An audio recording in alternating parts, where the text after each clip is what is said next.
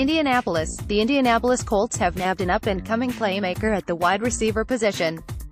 Colts on Saturday selected Northern Iowa receiver Daurice Fountain in the 5th round, 159th overall, of the 2018 NFL Draft.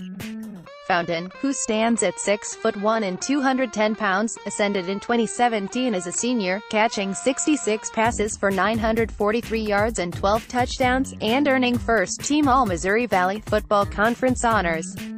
He kept that momentum going with a strong performance in the East-West Shrine Game practices, according to analyst Lance Zierlein in Fountain's NFL.com draft profile. Fountain was named the offensive most valuable player in that East-West Shrine Game, finishing with a game-best 61 receiving yards on 3 receptions and also returning 2 punts for 40 yards. Fountain finished his career at Northern Iowa ranked 4th in school history in receptions, 150, 6th in touchdowns, 23, and 9th in receiving yards, 2,077. Fountain adds his talents to a Colts offense in need of playmakers at the wide receiver position. Just 3 players on the roster, T.Y. Hilton, Chester Rogers and Ryan Grant, logged at least 1 reception at wide receiver in the regular season in 2017. Grant, meanwhile, was a free agent pickup this offseason after playing the first 4 seasons of his career with the Washington Redskins.